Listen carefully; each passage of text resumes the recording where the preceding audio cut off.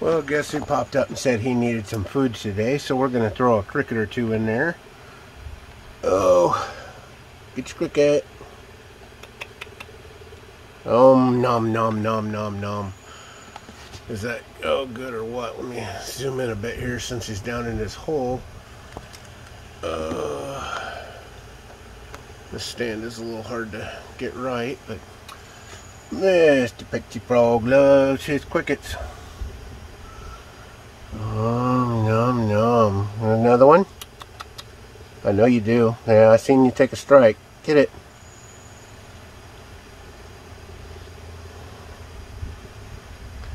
Come on, the legs are wiggling. Get it. I'm not going to just put it in the water because he'll drown or something.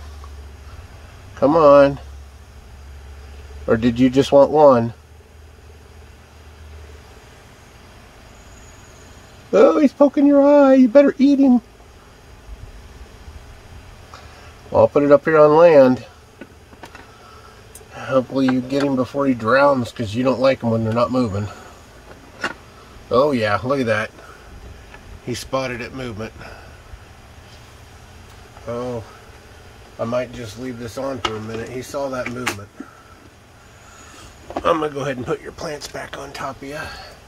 See, I water the plants up top and they drip down and it goes in the little openings and gets more moisture in there, which there's so much moisture and humidity. Oh, come on, you can get him. You see my resurrection plant here.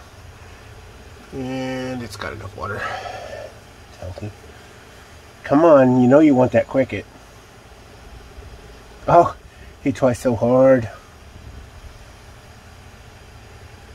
Oh well, that'll be some exercise for you chasing that around.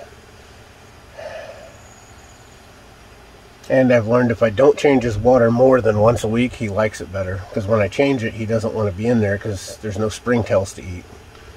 Which he does eat the springtails, and as soon as he eats something, of course, he has to poop in that water and make it dirty. So usually on Fridays when I feed the tarantulas, he gets clean water and then he doesn't touch it for a day or two. Oh, you got that cricket, and I think I almost lost you on camera. I wasn't paying attention. That's Mr. Pixie. Or Miss Pixie, but I think from the shape of the jaw it's a mister. But I'll be happy either way. They both live long lives. The only difference is the males get really big and the females just get big. It'd be kind of interesting because there's enough other people around here that have pixie frogs that maybe we'll attempt a breeding with somebody in the future. But that's probably at least 5 years off. Ugh. I'll stop that one.